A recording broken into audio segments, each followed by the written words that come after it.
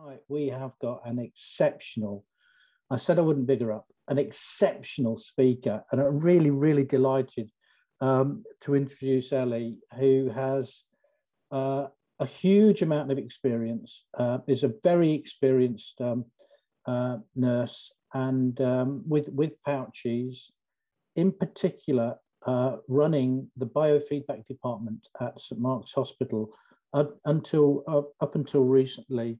She's continuing great work, but she's continuing it, let me get this right, at the Princess Grace Hospital in London, and also doing all sorts of other things. But Ellie's been a great supporter of Redline Group, and indeed some may remember that she's addressed us at a couple of information days. Obviously we're all virtual time being, but they've been great talks, very informative, and it's really fantastic the work she does. I have to say, it's fantastic. And so I'm really looking forward tonight. A very provocative title, Crouch for Your Pouch, which gets a little hint.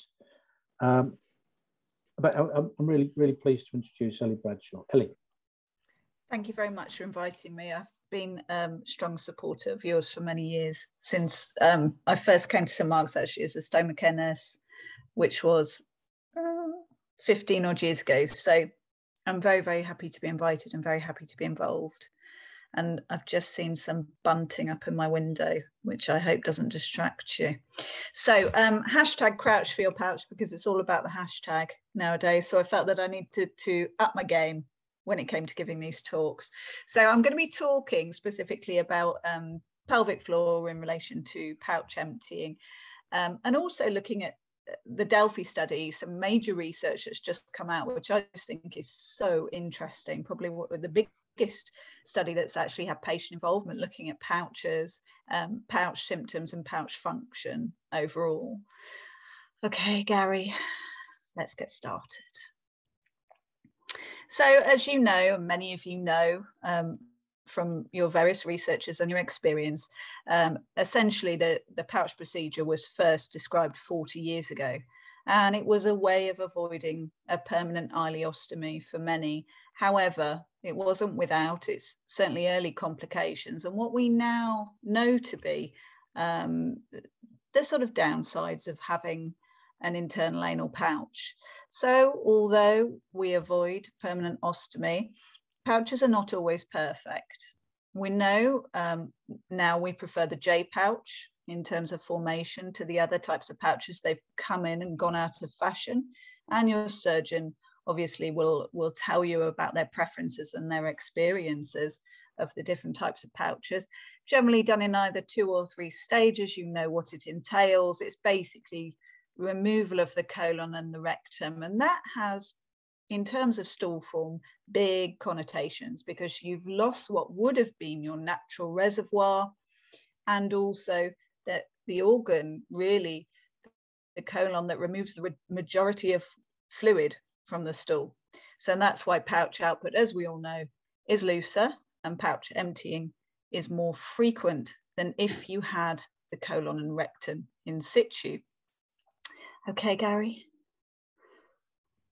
Okay, so you might be asking yourself what biofeedback is and why this applies to specifically to pouch patients, I think.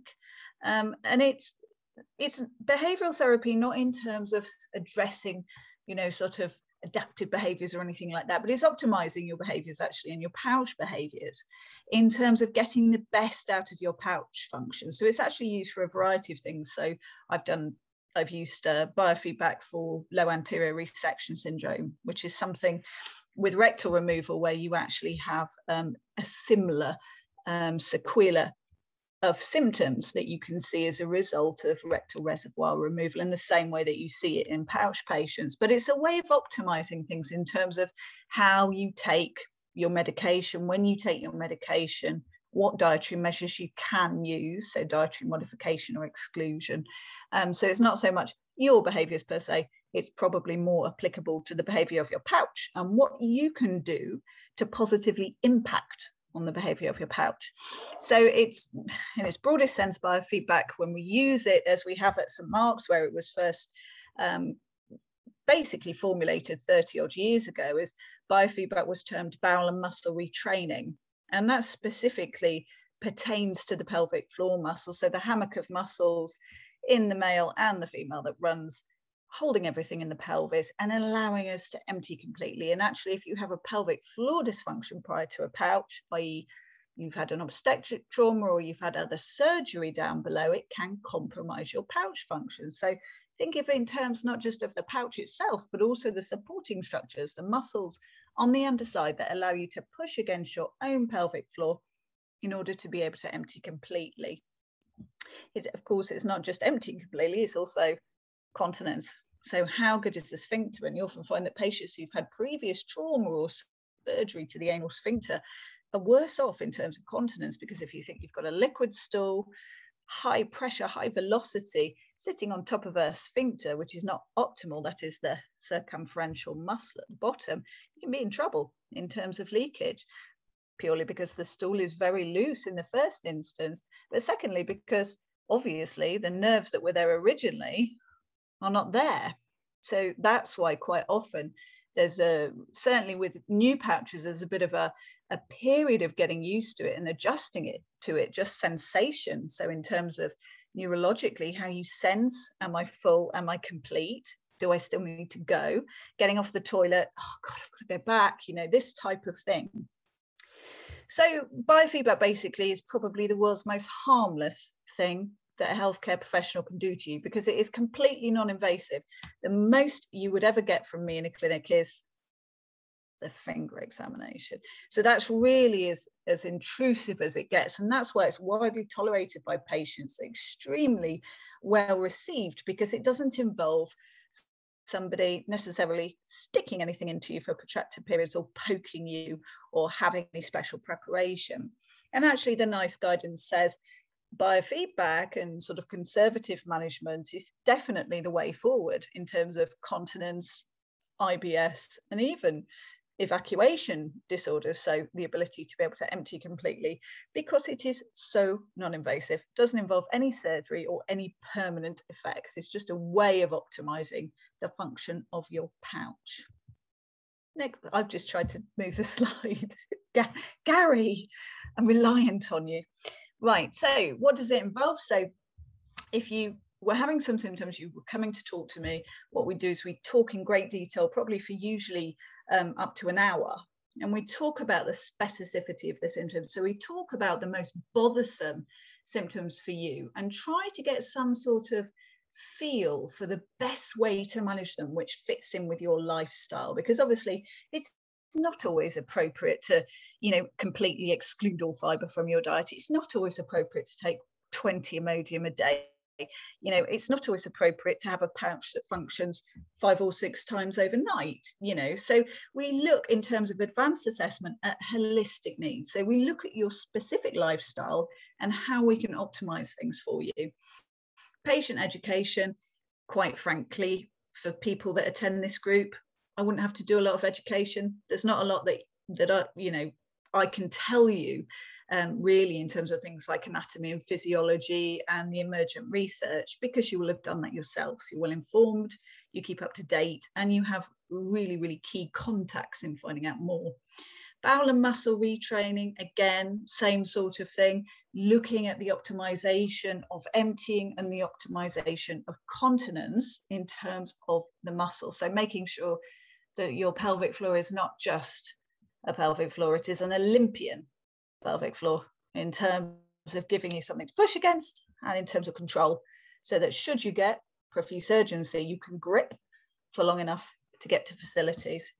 We talk about very practical things in biofeedback, and it's a way of supported self-management. So I don't tell people what to do per se, I give them a range of options. Okay, well, how about this? What fits in? How do you feel about this? You know, have you considered this? So really it's practical techniques to support patients to self-manage. I can't come home with you, but I can give you an hour of my time. Say, okay, well, let's try this and let's monitor it. I've done it again. Sorry, Gary. Can you turn over, Gary? Turn over the slide. Right, so you might be asking yourself, well, this sounds great, but, you know, pouches, you know, We know that there's a prevalence sometimes with pouch dysfunction, and that pouches can be very unpredictable, sometimes predictably unpredictable, in that they will, you know, catch you out when you least expect it. But actually, the literature shows that a good pouch function is related to aspects such as not going quite so often, emptying completely, and feeling complete, which is really important, because I think there's nothing more frustrating than not being able to go in one go, clustering in and out the toilet, feeling that you finished, standing up and thinking, I've got to go back. And also it's really unpleasant to have a feeling like you're full. It's very distracting, can put you off doing what you need to do. So, of course, pouch dysfunction can be said to include increased frequency of pouch emptying, evacuatory problems, and fecal or mucus incontinence or leakage. So essentially, talking about the PROPS, which was the patient reported outcome for pouch patients, which was the biggest study where there's ever actually been patient involvement. So the Delphi study, which was published in July of this year, looked at 195 pouch patients. And what they did was they sent them all questionnaires to ask them, okay, what are your major problems and what are the consequences of these problems? And essentially, as one would imagine, the problems were fecal incontinence, soiling. So soiling is more or less after you've been or on the way to the toilet, you get perineal soiling. So a little bit of grittiness around the tail end, very sore, very irritating, can lead to a lot of excoriation, and it itches like hell. And one of the major problems with skincare when it comes to pouches is that people forget that the skin goes into the anus.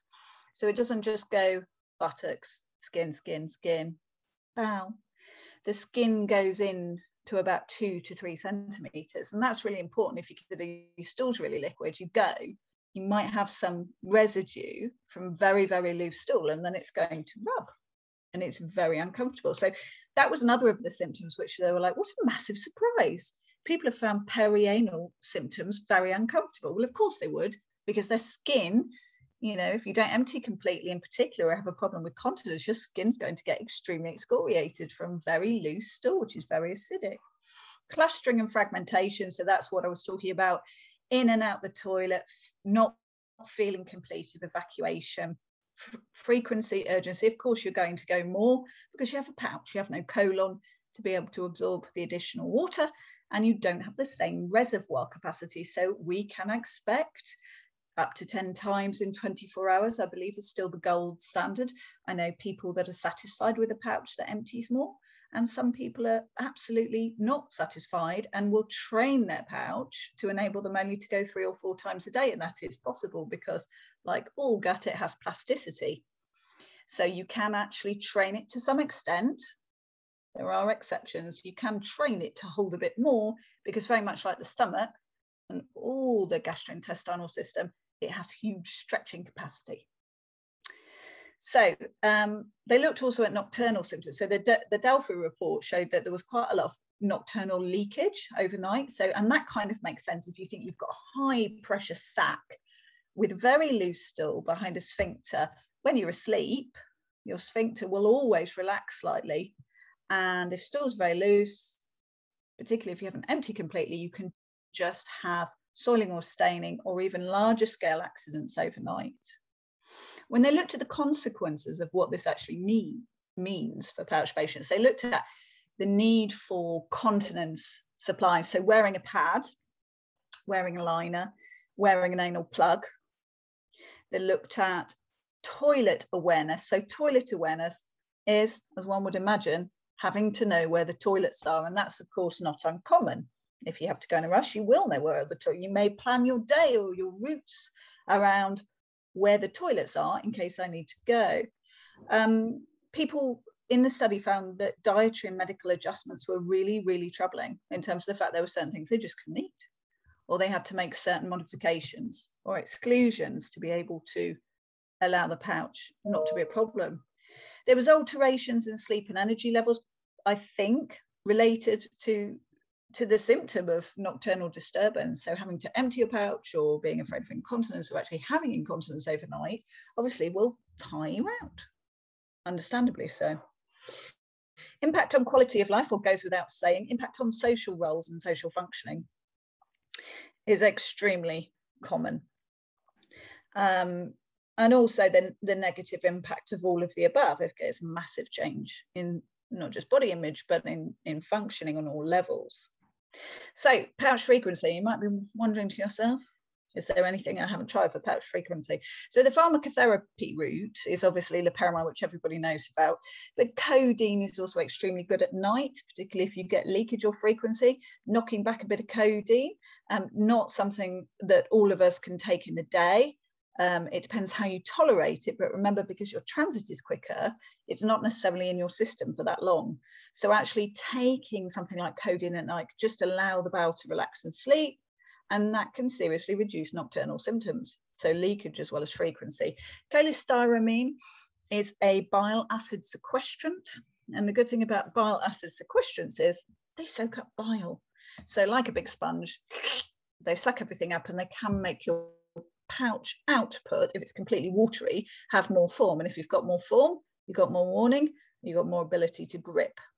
So skin protectants, barrier creams, I really like Hydromol. Hydromol is a water-based emollient. Diltiazem, that's if you get a fissure. So anybody that's ever had a lot of frequency will know you can split the skin of the anus, and that's what I was talking about there. The skin goes into the anus. So it's essentially having a paper cut right up your backside. It's a non-sinister but completely debilitating problem. Anal fissures are excruciating, but particularly if you've got very liquid stools and you've got frequency, every time you go to the loo, you're gonna have acid pouring over a paper cut. So diltiazem is the best way, in my opinion, of getting rid of fissures. But I would say, although it says don't put it into the anus, I would say that quite often fissures actually are on the inside. So I think, try and get a little bit of cream up into the anus, and that will quite often protect the skin. Lignocaine, some patients find this really useful. That's a way of obviously numbing down the area if you have acute pain on defecation. But I would always look to see whether or not you've actually got fissure. Because if it's a fissure, it will do better with something like diltiazem. They used to use GTN, but thank God we've moved away from that, because obviously GTN can give you absolutely horrific headaches and make you feel really quite unwell, because it's a vasodilator, so it makes everything go, all your vessels open up. Great for healing, not great for other side effects. Migraine and feeling very unwell, and dropping your blood pressure being a few of them. So dietary advice modifications. So I've actually been in a good position, because I've actually learned how to give advice on the FODMAP diet, which is quite possibly the world's most depressing diet. But the idea of the FODMAP diet is usually that you exclude oligosaccharides, the fermentable foods, and then what you do is you slowly introduce them back in order to spot triggers. So, for example, you take a certain subgroup of fermentable sugars, you exclude them, well, you exclude everything to start with, and then you introduce them back in, and then wait 3 days and see whether or not symptoms are any better. Exclusion diets, I think a lot of my patients, and this is regardless of whether or not they've had surgery or they're actually even in continuity, have massive problems with tolerating certain foods. You see it in IBS all the time, certainly lactose. A lot of people we haven't evolved necessarily to get on that well with lactose. We haven't necessarily evolved that well to get on well with gluten. And that's not unusual. In fact, that's one of the main things. Certainly if you get other sort of symptoms from it, like feeling a bit sick when you have milk, try excluding lactose, just other general abdominal symptoms. That's not too complicated nowadays. It used to be 20 years ago to say to somebody, avoid gluten, because there was like no gluten-free foods. But I think we are becoming more aware, and actually gluten-free products are slightly less disgusting than they used to be. Okay, Gary. Pouch training. So I was talking there, wasn't I, about my Gary, you got really excited there, didn't you? Yes. I could sense your excitement. I don't know how many points on these slides. That's the problem. Well, you say that, Gary, but I like to think you've just got a bit overexcited. Okay. So urge deferral. So I did meet a man, and he was a very determined man, and I've met a few very determined people throughout the course of my career, and he got his pouch down to emptying 3 times per day, and he did this purely with the power of his mind. Now, this is not for everybody, and this is not possible for everybody, but he somehow, and he did it without medication, which is just unbelievable, but it was just the way his body was, but he was able to empty his pouch, go into work. He was so otherwise engaged that he was able to defer the urge. So he just wasn't listening to the signals, and I'm sure it was going, let me out, but he was able to just completely ignore the signals and got it down to, and I thought he's going to have frequency overnight. This is what's going to happen, but he didn't. So it just goes to show that you can actually, if you know your sphincters are good and you've got a little bit of form in your stool, it's not totally liquid, you can actually put it off going. And the way that we teach, it's not rocket science. Ladies and gentlemen, we just say, right, if you're in the house and you feel like you need to go, see if you can put off going for 5 minutes. And quite often, although this still doesn't go away as it does in the rectum and the colon, but quite often the urge will dissipate if you're being quiet still and your brain is engaged elsewhere. The urgency will often dissipate, and to an extent that will increase your capacity and also your self-belief, because quite often, certainly when you've just had a pouch made and you're going 40 times a day, your skin is sore and you're incontinent, you don't believe that you can hold. But actually, with time, as things accommodate more and you become more aware of signals, actually your ability quite often outweighs your confidence, in terms of the fact that quite often you can grip for longer than you realise. But if you've been incontinent, it's very difficult, to resist the urge. But we start at home. So we say, start at home, okay? Just say, no, I'm not going now. I'm just going to finish what I'm doing. You're at home, so you can gauge it quite well and, with confidence. So understanding of continence mechanisms, anuses, just really amazing organ. So you've got your internal anal sphincter, which is the one that's governed by your deep breath, and then overlapping it, you have your external anal sphincter. Now, the internal anal sphincter, you can't exercise on its own, but for most people, there's a bit of an overlap. So if you tone up your external anal sphincter and your accessory muscles, so all the muscles that surround that circumferential muscle, you can improve your tone, because like all muscles everywhere in the body, if you exercise them, they get bulkier and they get stronger and they have better tone. So sometimes, and this can happen with very low pelvic surgery, you can end up with a compromised sphincter. So either in terms of nerves, or it can actually be a damaged muscle. And that's why it's really important that with any low pelvic surgery, hopefully you make the most of your sphincter muscles, because they are absolutely critical, certainly in terms of things like sampling. So sampling is the reflex whereby you think, is it safe to fart? Is that gas? Or is that not gas? And the sampling mechanism, again, from the sphincter, can be compromised by pouch surgery. So you can missample, we call it missampling. Insight into the brain bowel signals with visual biofeedback. So this is probably the most invasive thing I do.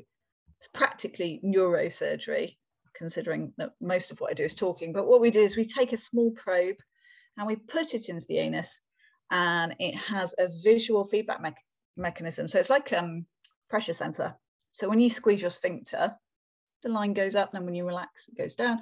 And you can actually teach somebody, reteach or retrain them what squeezing the sphincter should feel like. And this is really helpful in terms of teaching people to do exercises, because sometimes you're not quite sure what you're doing.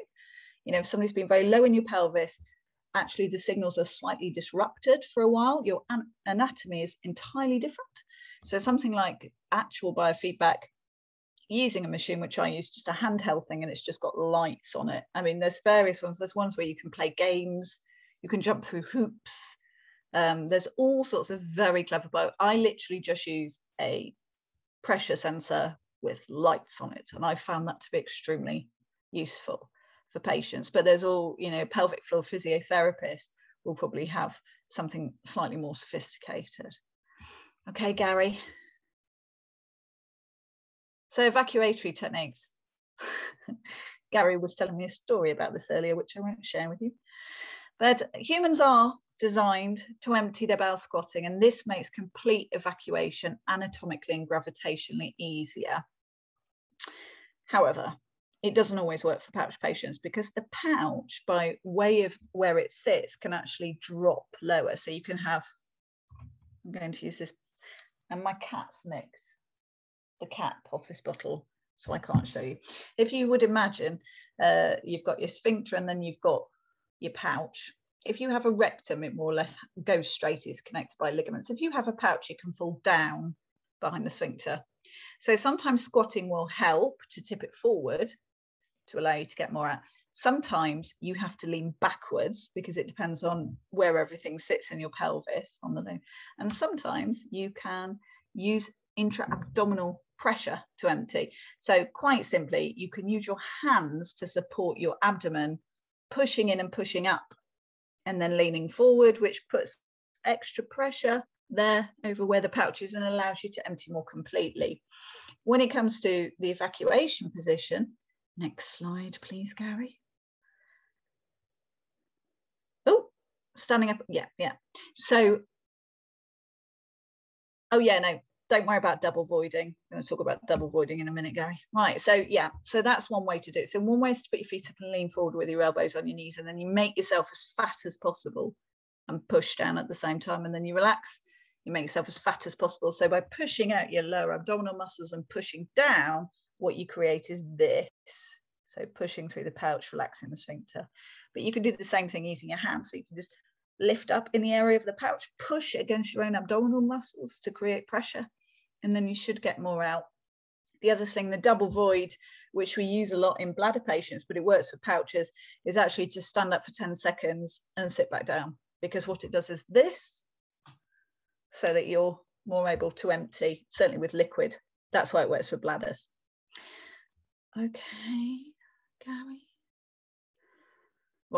Right, so irrigation to empty. So there are a couple of ways you can empty. So for example, if you're more likely to have a thicker output, either because you use pharmacotherapy or that's just how you are, you can use water irrigation. So if you look on the right, that's what we call the Q4 Go, or the Q4 Mini, and that's a way, which is exactly what it looks like. It's like an anal douche. So you just literally fill up a bulb with warm water, stick the cone on the top, put it up the bum and squeeze it, and it instills about 120 mils of warm water.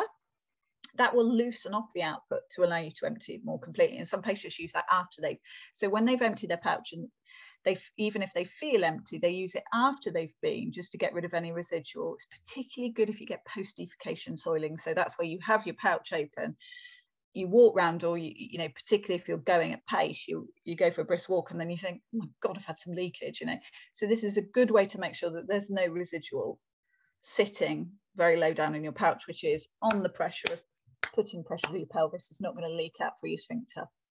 The Medina catheter, which is on the left, is again another way of emptying. So again, if your anatomy is slightly unusual and you can't empty your pouch, and quite often it's sensory and anatomical, you can actually just put in a Medina catheter and instill some water. So you just use a 50 ml syringe into the end of the Medina catheter, and it just instills water, and water is easier to empty, as we know, because we know how much easier it is to empty when things are looser and when things are harder. So they're both ways in which you can kind of make sure you're empty, and if they work for you, you can use them before you go out, you know, for example. So sometimes what I do with my patients is say, right, make sure you're as empty as possible, take 2 loperamide, go for a curry or a night out, you know, because then you've got a few hours grace. So next slide, please, Gary. Pelvic floor and sphincter exercises. I know, because you're all under the care of excellent pouch nurses, that you will all have been doing your sphincter exercises from the day your stoma was formed, weren't you? Particularly you, Gary, 35 years ago, definitely doing your anal sphincter exercises. So as we said, the external anal sphincter overlaps the internal one, so exercising it will actually improve your overall tone. And the way that you do a sphincter exercise, and we've been famous for teaching this over the years, which I'm very proud to share with you, is that you imagine, without engaging your buttocks, because your buttocks are not responsible for your continence, you squeeze your bum hole and lift it up like you're picking up a coin. So you squeeze your bum hole anal sphincter, squeeze and pull it up like you're picking up a pound coin as deep inside you as possible, holding it for 5 seconds. I haven't done mine for ages. And relaxing for 5 seconds. And again, squeezing and pulling up, holding for 5 seconds and relaxing for 5 seconds. There's a very good app called Squeezy. Squeezy is an NHS app, which is like $2.99. And it will text you throughout the day to remind you to do 5 sets of exercises. It times you as well, which is quite good, because you imagine that 5 seconds is much shorter than it actually is when you're doing any exercise. So it's always a good way to, you know, confirm. Also, what it does is it notifies you at which point you'll turn off your notifications, because it's just really getting on your nerves. But if you can get into a pattern with sphincter exercises, they're very behavioral. So when I was doing an awful lot of teaching, I would do them whilst walking along in pelvic floor exercises. I don't think I could do that now, but now I'm quite a lot fatter. So I think, you know, any pressure on the pelvis makes any pelvic floor exercise more difficult. So using exercise programs to promote strength, endurance and fast. So you do your 5 seconds. So overall you build strength. The first thing you do, always build strength for muscle. Then you build endurance, which is picking up your pound coin, but only going halfway. So you don't take it up to level 10, you take it up to level 5 and you hold it for twice as long, 10 seconds, and you can build up to 20 seconds. And then the fast response is what it sounds like. Squeeze, relax, squeeze, relax, squeeze, relax. And see how many you could do without your muscle getting tired. I can't do many, but that's a really good. And that is the difference between making it to the toilet and not making it to the toilet. Because if you get an urge, you squeeze up as quick as you can, snap, and you hold, you will get to a toilet. You will. If that muscle is optimized, your continence will be improved. So pelvic floor exercises in general, so not just sphincter, but pelvic floor. So this is for all the muscles. So remember, it's a massive hammock of muscles. It's not just about your bum hole. You know, even men have a pelvic floor, which I find very difficult to accept. But you still have one. In fact, you have more than women. That's why you have less incontinence, because you don't have an extra 2 holes. You've basically got a massive wad of steak-like muscle right at the bottom. So essentially, for a male pelvic floor exercise, you pick up your coin, as you are doing now, I can tell from your faces, and then you pull in under the base of your penis, and you hold the whole lot up, and you can feel it moving up like that. When you're a woman, it's much easier. You pick up 2 coins, one with the anus and one with the vagina, and you lift them, and you hold them. And again, working on strength overall, and relaxation, and then endurance, and then fast twitches. But you build up. You have to have strength before you move on to the other stages. It's very good leaflets and marks about this. Very good leaflets and marks. I think it's called, I didn't write it, I'd like to put this out, sphincter exercises for those suffering from leakage of the bowel, or something exceptionally wordy that doesn't sound very appealing, but it does teach you the different exercises. So essentially, think about it. It's a muscle, you exercise it, it will get stronger, it will help, it will prevent problems in the future, and it's a booty bonus, because let's face it, it's continence, it's emptying because you've got more to push against, and it's sexual function as well.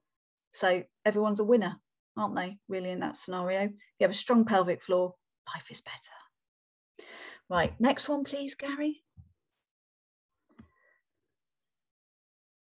Okay, so non-relaxing pelvic floor dysfunction is an underestimated complication of Ileal Pouch Anal Anastomosis.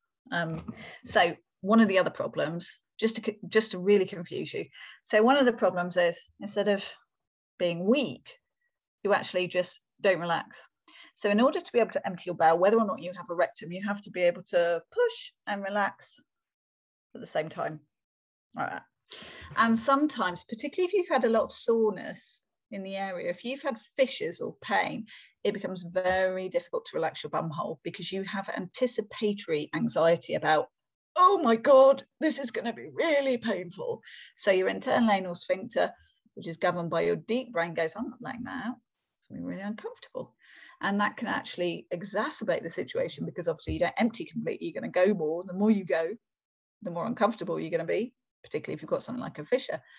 And actually, anal sphincter dysfunction the non-relaxing anal sphincter is quite often known as anismus, and anismus is failure to relax completely. So, and sometimes it kind of flaps about, and you can feel it. So sometimes when you examine people, you can feel that their sphincter is flapping about on the top of your sphincter, and you'll say, that's what happens when you're on the loo. It flaps about, and that's why you go in, you know, kind of burst type thing, and you don't get empty. So that's another thing that you can kind of address with conservative bowel management or biofeedback, such as the stuff that I do, because you can counter that, believe it or not, without too much intervention, not too much poking. Firstly, you treat the underlying cause, but quite often it's a case of relaxing muscles down. And a pelvic floor physiotherapist that's worth their salt, or biofeedback therapist, will be able to help you, teach you techniques to be able to do that. Okay, Gary? I'm slightly concerned because I can't see a clock. How long have I been talking for? You've been talking for around about 33 minutes. I did tell you that my major issue is just not shutting up. It's really good. Hopefully everyone enjoyed it as much as I am. They're all asleep, David. If we said another, say, 8 to 10 minutes top. Yes, and then, I am going to wind it up. Because I'm sure there'll be lots of questions. I'm sorry. I just don't apologise. It's great. It's really terrific. We were late starting a little bit, so don't worry about it. Crack on. Right, prevention of leakage. So there's two main ways to prevent leakage, in my opinion. I do not accept pads. I refuse to accept pads. To me, pads are a sign of failure. I accept that they are necessary for some, but if a patient leaves my clinic after 2 to 3 months of treatment and they're wearing a pad, I feel awful. I think there's more modern ways of handling it nowadays, and most patients should respond to those. That's what I believe. That's my personal belief. So you can either have the good old left-hand side Coloplast, very absorbent and very underrated Peristine plug. Now that's bloody good, that. Okay, so it's hugely absorbent. Literally, sometimes I stick it in a bottle and then turn the bottle up to show patients that even when I shake the bottle, nothing comes out of it because it's so bloody absorbent. It creates a seal. So if you have any sphincter damage at all or any problems with your sphincter mechanism, it creates like an upside down umbrella. So it goes in like a Tampax, put it in. And then as it hits the fluid of the bowel, it goes like that, creates a complete umbrella, which obviously is a seal between your pouch and the outside world. We did do a study on the Renew insert. So the Renew insert is much, much lighter. It's not absorbent, but it does create an artificial kind of internal anal sphincter kind of thing, in that it creates a seal. I quite like Renew, but for major, like I'm going for a curry and I have passive leakage, I would definitely be going for the old-fashioned model, the old Coloplast plug, because it's bloody absorbent. Yes, David. Ellie, how do you get the first one out? Oh, you just pull it. It's got a string on it. It's an umbrella. Yeah, but it's soft. Okay. So it's like a hydrocolloid thing. So it's very, very absorbent. But when you pull the string, Thank you. Yeah. So the Renew, though, I mean, we did do it. Well, I'm about to show you. We did a study on Renew, which was my idea, but John Siegel actually stole it. We were talking about pouches and nocturnal leakage, and it works. It works very well, particularly for nocturnal leakage. It's not bulky, and you're less likely to be able to feel it. Okay, Gary. Where's my Gary? Okay, so this is what we did. And this was as a result of me talking to John Siegel over a cup of coffee. And I said, why don't you do something on Renew? And at the time, I believe he was the pouch fellow. So what we talked about was that how a lot of pouch patients in our experience had nocturnal leakage. And they did really well with the Renew. So it's very lightweight. Technically, it's not flushable, but we know it's flushable. You're not really supposed to do it, but it means if you're out and about, no one's going to arrest you flushing it down a toilet. Just stick it in a waste paper bin. Again, tends to, when you empty your pouch, just fall into the toilet. So you wouldn't want to use like 10 a day. If you have persistent leakage throughout the day, you would need to think of something else, because that's not going to be cost effective. But for nighttime leakage, you just get a little bit of grittiness, or you're worried about like wind incontinence overnight. It's really good. It's really good. So you can read that online. Okay, Gary. Okay, so apparently 25% of patients get it, and in a small study, it was only small numbers, it was only 10 to 15. It's both acceptable and effective, and it's got no safety concerns, so it will come flying out when you go to the loo, and actually if you flush the toilet, it will disappear. And vast reduction in nighttime sort of passive, what we call passive seepage, so where you're not aware of it, essentially. Okay, Gary? Okay, so my key points are: literature shows that a good pouch function is often related to aspects such as lower frequency of pouch emptying, ease of evacuation, and fecal continence. And actually, that's shown by the Delphi study. And I would look up the PROPS. So that stands for Patient-Reported Outcome on Pouch Function. PROPS Delphi study, July 2021. That's the biggest study we've seen with patient involvement, and it's really interesting, and I'm really delighted to see it, because everything else, if you Google it, which I did this evening just to see whether I'd missed something like really massive that had been published, essentially it's the most recent thing, and certainly the best thing that we've seen, I think, with patient involvement as well as expert consensus. But nobody is more of an expert than a group of patients. There just isn't anybody. So I was very pleased to see the Delphi study. But if you look down the Google list of publications, you'll see it goes 2021, and then it just goes 2007. You know, I think you might find John's study 2017. But, you know, there really hasn't been a lot, and certainly not in this depth or as rigorous in terms of collecting data from the people that know best. Okay, so there's many different techniques and strategies. So don't be afraid to ask your pouch specialist nurse, ask the group, ask for my email. I'm very, very happy to help if you want me to help, to answer questions or refer you to people in your locality if I can find someone. And essentially don't put up with things if you haven't explored all the treatment options. We know pouches aren't perfect, but we also know there's an awful lot we can do to optimize things. Okay, I can see some questions, but they were there and now they've gone. Do you want to hit me with the questions, David? I've got some questions. First of all, that was absolutely fantastic. Thank you. Really good.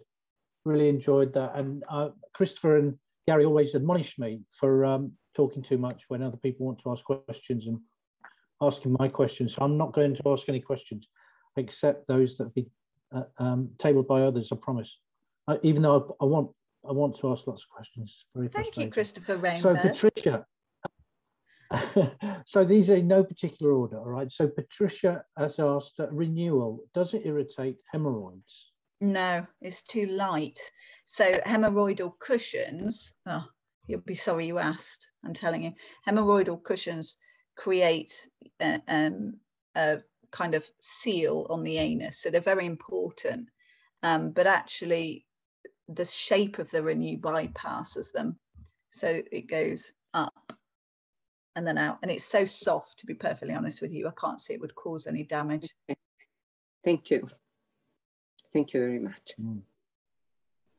Okay, Tom has asked the recommended prescription of codeine for nighttime control.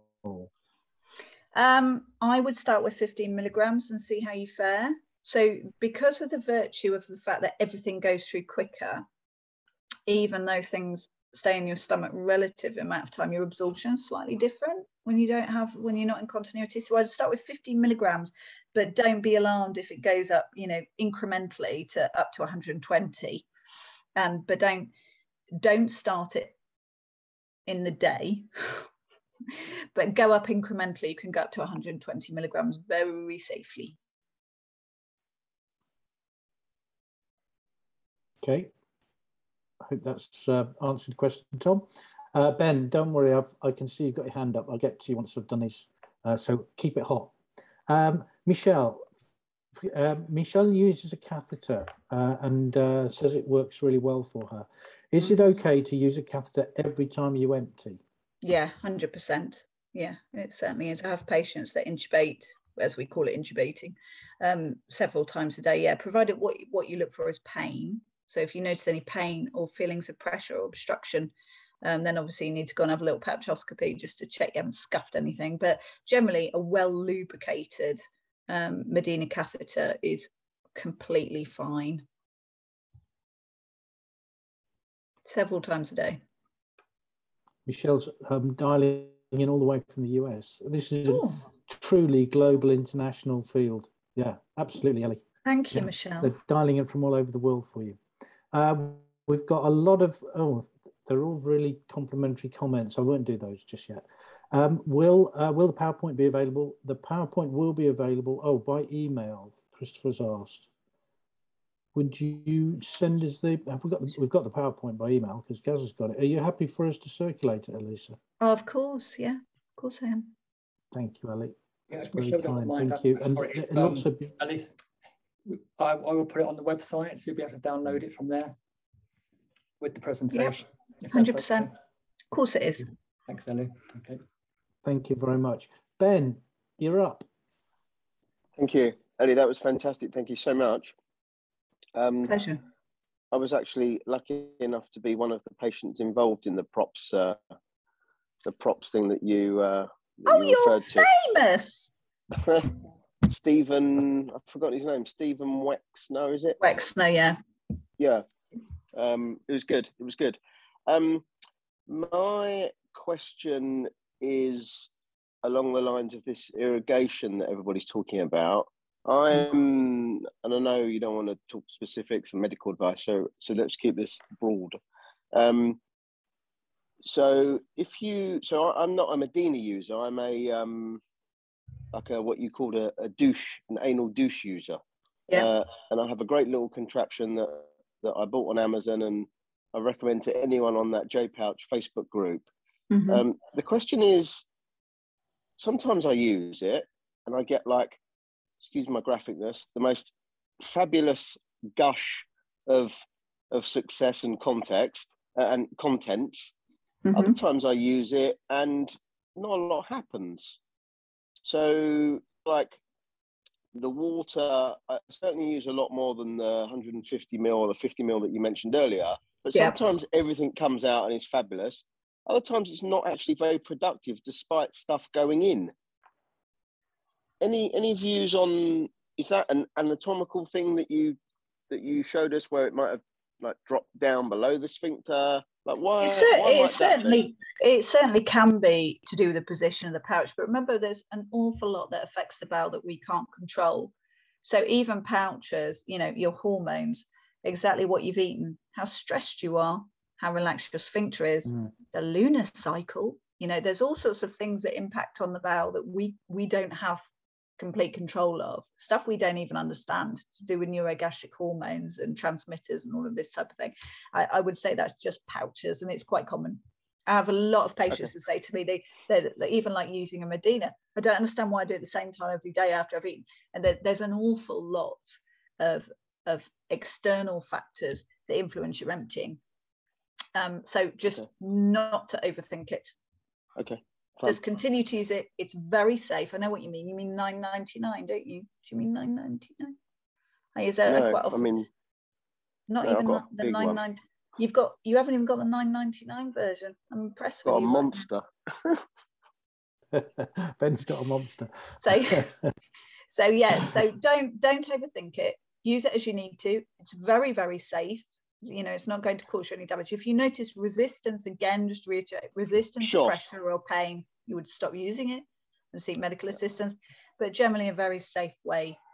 And there's never a situation where you're forcing stool and fluid back up the small intestine. No, it's too powerful. So the peristalsis in it is so huge, you can't force it back up the other way. It's constantly contracting, so you wouldn't have the strength.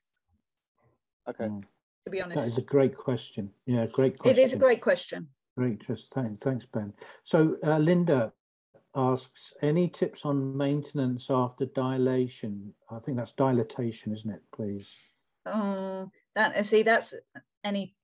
Yes is a short answer to that.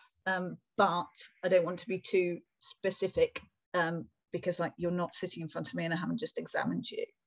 But essentially, to keep something patent, we sometimes give you a dilator to take home, which you just put in and turn 2 or 3 times a week. But you must refer to your clinician about that, because they will know the width and exactly what you could use at home. But quite often post dilatation, I've given patients a Hagar dilator, Hagar, to take home, and you just put it in 2 or 3 times a week and turn it for a minute. But you should be trained how to do that. Don't attempt to do that yourself. Speak to your clinician who did the dilatation, or gastroenterologist or surgeon. Does that answer the question? Is that okay? She's fallen asleep. She's fallen asleep. Oh, yeah, she's still muted. So I'm going to say yeah. Oh, yes, thank you. Yeah. Right, that's the questions that have been tabled on chat. So, Ben, you've got your hand up still, but I'm assuming I've got one more to the previous if I'm question, not. or do you have another one? I've got one more if I'm not hogging. Ellie, this Sure. is one I'm that I about ask. to hog big time, so get your chance. This is one that I ask a lot, and a lot of different people. When I say a lot of different people, surgeons, gastros, pouch nurses, etc. The sensation of urgent, gripping on for dear life, and Janindra saying to me, "You could cut my finger off with that grip. That's phenomenal." And then sitting on the loo and thinking, this is it, and looking around and thinking, what's going on? Nothing's coming out. Like that, I get that quite a lot. Like, what is that? I would recommend a defecating pouchogram to tell you exactly what that is. Okay. So go and speak to Janindra, who I know very well. He's one of my dear friends, and ask for a defecating pouchogram, which shows what happens when you're upright. So it's not the world's most glamorous test, guys. I'm going to put it out there. But what they do is obviously put in something radio opaque that shows up on a scan, and you push it out while you're on a pretend toilet. And it takes a series of x-rays. So that shows you where everything is anatomically. It shows you the position, the shape of the pouch, and what your sphincter does. So that would be the way to know for sure. Okay. Fine. Defecating pouchogram. Fine. Perfect. Thank you. Thank you, Michelle. It isn't as bad, and it's a very good diagnostic test. Devinder. Hi, all right. I have problems emptying, but only in the evenings. I find that the last bit, I have to use a sit back, the one with the bowl. That seems to work. That empties me. Is that because it's loosening the muscles, or is there something else I can do? I would say that the reason that warmth is relaxing the muscles to allow you more of a complete evacuation. So I would say that's probably, and I shouldn't say this without examining you myself, but I would say the sound of that. So something that relaxes when it hits warmth tends to be a tight muscle. Okay. It might it just might mean that you're just more tense in the evening than you are in the day, or it might just be the way that you are. Okay. I'm actually from Wolverhampton. I've got my surgeon's appointment on Monday. Is there anything I can ask her to check for me for that? I would get her to check your sphincter. I mean, she should be doing a pouchoscopy anyway, I'm sure, but also to just get a digital rectal examination and get her to feel the muscle, because you can tell if somebody has a particularly tight muscle or spasming muscle, and also to get you to squeeze and relax to see what that mechanism is like. Yeah, she did the finger test. She said that was fine. There's finger tests and finger tests. She said the opening was fine. She said there's no closure there. Yeah, but did she push on the muscle to see whether it's spasming? No, that's what you mean. Yeah, I'll ask her to do that then. So basically, because that's saying if you push on if you palpate the muscle, quite often it will go. Yeah. Okay. So that's why something warm, relaxed. Yeah. You could even ask. Do you know what you could ask for if they have it? You could ask for physiology. I'd like some anal physiology, please, to look at my sphincter, because that tests your sensation and your ability to relax and squeeze. Okay. Again, it's not perfect because you're lying on your side with some weirdo stood behind you, but it's an indicator of whether or not your muscle is spasming.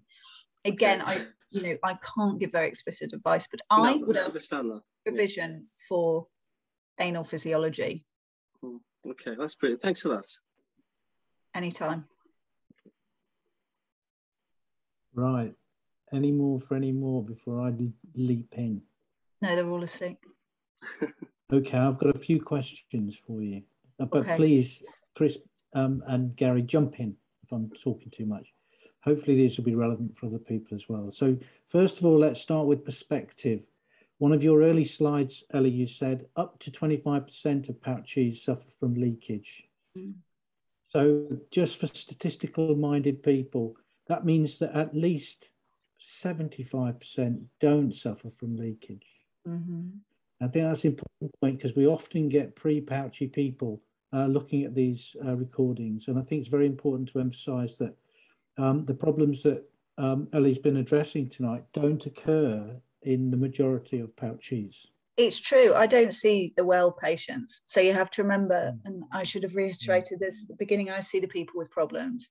So I don't see the people that don't have these problems. I don't get to talk to them.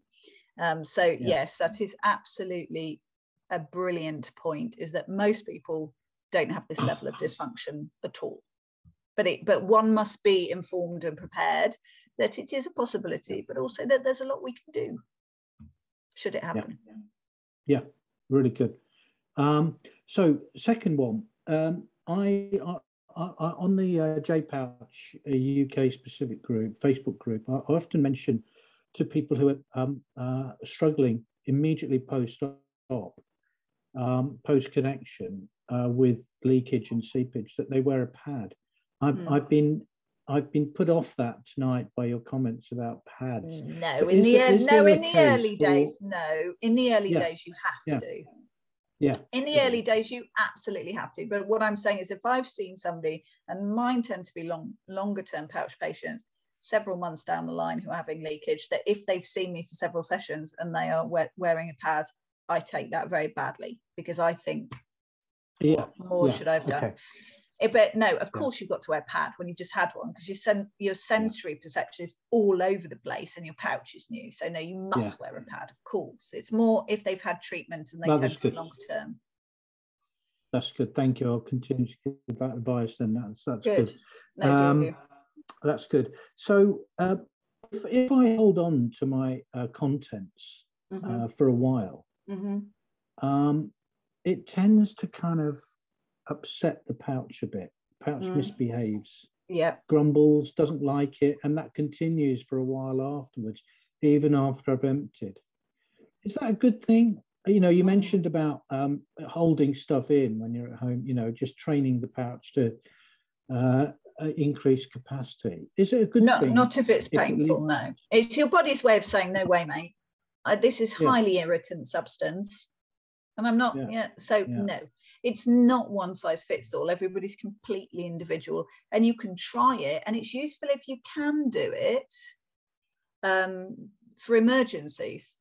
It's useful if you can do it, if you have the ability, but if it hurts, no, you mustn't. No, of course not feasible. It is your body's way of saying, I'm upset with you. I'm upset with you. Let it out. It doesn't hurt. It just like grumbles a bit, you know, it's just, you know, it's there. You know, it's there. Being able to do it is a massive gift. Being possible is a gift, because that increases your confidence. Yeah. I ascribe an awful lot of pouchy stuff to peristalsis and the vagaries of peristalsis in a small intestine that's been messed around and cut up and stitched together. And peristalsis, presumably in the pouch, is all over the place. It's whopping pressures, absolutely whopping pressures in the small bowel. And it is all over the place, because it's anatomically different as well as physiologically and, you know, in terms of nerves. So yes, it's huge.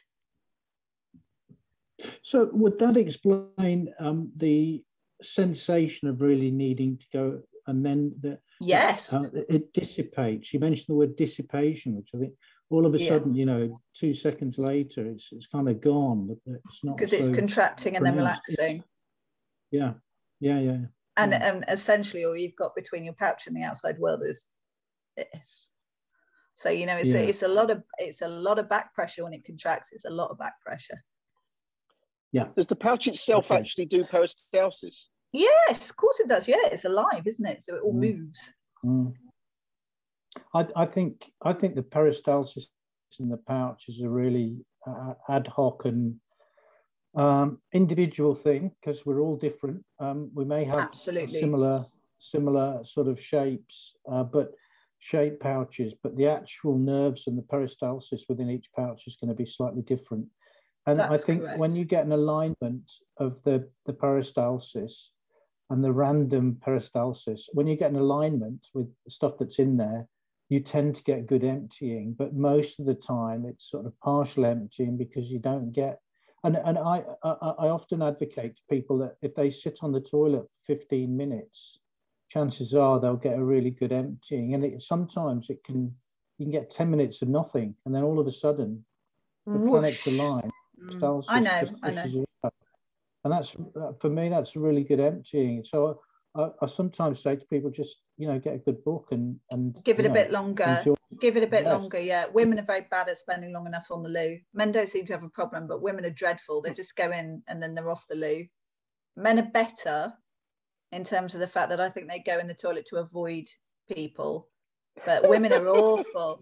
Women are awful because they're generally they're thinking about the next thing they have to. Women are appalling at emptying, whether they've got pouch or not. They go in and then like, right, what have I got to do? And then you've got like, mum. Then you're like, oh my god, what's for dinner?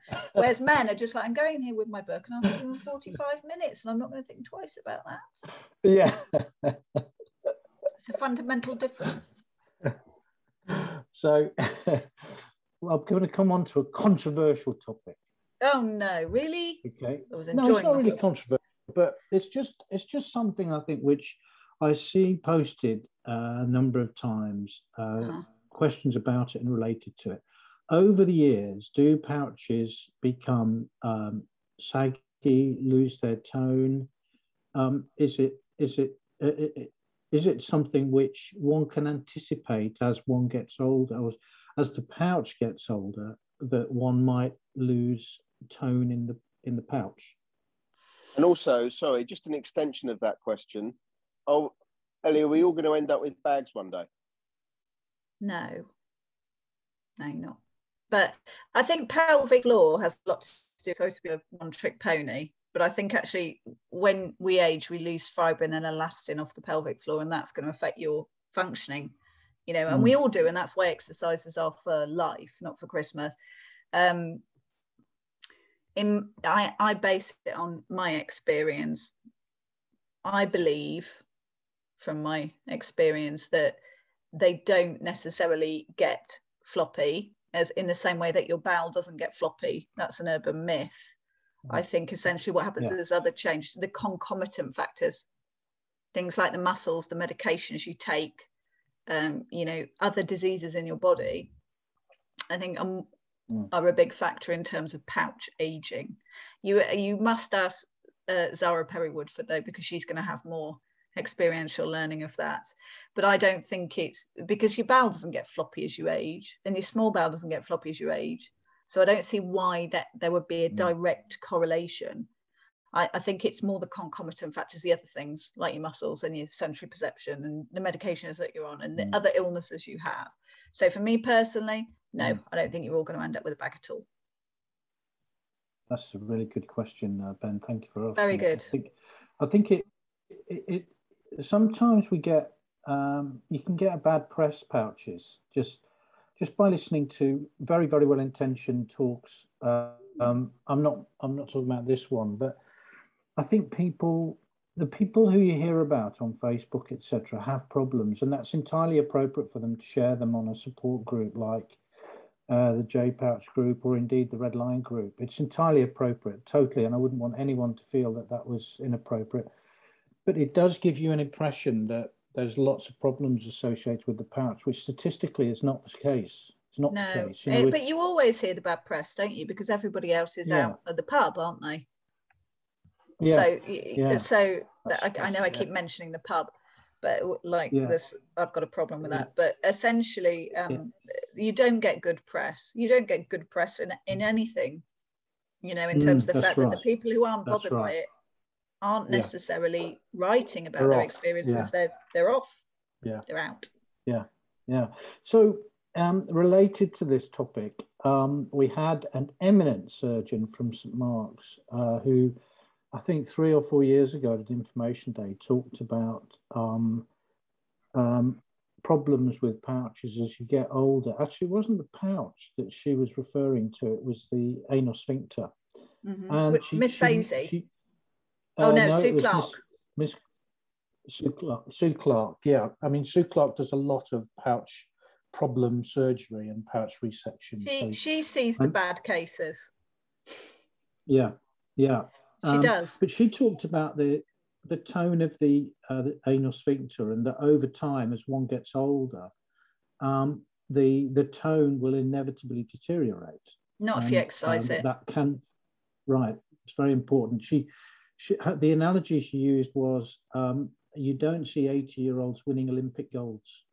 But you see 80-year-old bodybuilders, don't you? Yeah. And you do, if they're in their own category of other octogenarians. Chris Brown's Chris Brown for one. So I would say I don't agree with that. I would say it's like any other muscle in the body. Actually, deterioration is not inevitable. You can exercise. That's what I would say. Yeah. So exercise, the pelvic floor exercises, and the sphincter exercises, you mentioned, that's a really good. Sphincter exercises, all really good. Keep them up. Brilliant. We've got a question here from Ben. Ben's asking, where do you practice? Do you take private referrals? And do you have an email address available to make an appointment? So probably best not wanting to share the email address, but we're happy to receive and distribute if you're happy for us to do. Yeah, so. Absolutely, 100%. Anybody's got any oh, thanks, Isabel. Pilates is great for pelvic floor. Yeah, very happy. If group members want to contact me on my email, practice at the Princess Grace Hospital in Welbeck Street in London for outpatient appointments. And yeah, email me any questions as well. Very happy for the group to have my email. That's fine. Disseminated from you, though. I'm not going to say it on here just in case there's hackers. Yeah, hackers. Yeah. Yeah, Gary's very good. Both hacking into the Red Lion group, hackers. Yeah, no, Gary's really good at that. He's really good at that. Gary's a so the referral be via GP? No, just come from your surgeon or GP, or you can, to be fair, you can self-refer, but I prefer for medical completeness to have a GP referral or a surgeon referral. But bear in mind that if your surgeon is anywhere around here, I know them because I've worked with them. I work with the major colorectal surgeons within London, have done for years, so most of them know what I do. If people aren't located in London or in Oxford, I would imagine, are there biofeedback centres around the UK? Yeah, there are. I mean, there's levels of it. You might see it called something else. It's a bit passe now, biofeedback. It's called conservative bowel management. But most places and major centres, so major hospitals, certainly teaching hospitals, will have a colorectal department which will have specialist nurses in biofeedback or pelvic floor or colorectal or whatever. But yeah, absolutely. I mean, it used to be like very, very unusual to meet another one. But people have it as part of their role now. So it's more of a sort of hybrid role. You're a colorectal nurse, a stomach care nurse, and a biofeedback nurse. So I'm seeing it more and more. I remember one of my friends said to me, would you say, this was about 15 years ago, would you say you were one of the top 10 biofeedback nurses in the country? And I said, well, I think there's only about 6 in the country. Yeah. So I'm definitely in the top 10. Definitely in the top 10. But yeah, I mean, people like me who have just, done an awful lot of it and haven't had, I did it, nothing else, for 13, 14 years. I'm slightly less of a one-trick pony now. But people like me who are dedicated specialists are rarer, but you don't really need somebody. You don't really, it's a lot of it's common sense, as you will have noticed. I'm not a rocket scientist. This is common sense, and actually the salient bit of my assessment and everything is actually just listening and going, have you thought about trying this? It's not difficult. It's having an external person to ask you explicit questions, extrapolate what the problems are, and fire back suggestions. That's all it is. Not rocket science.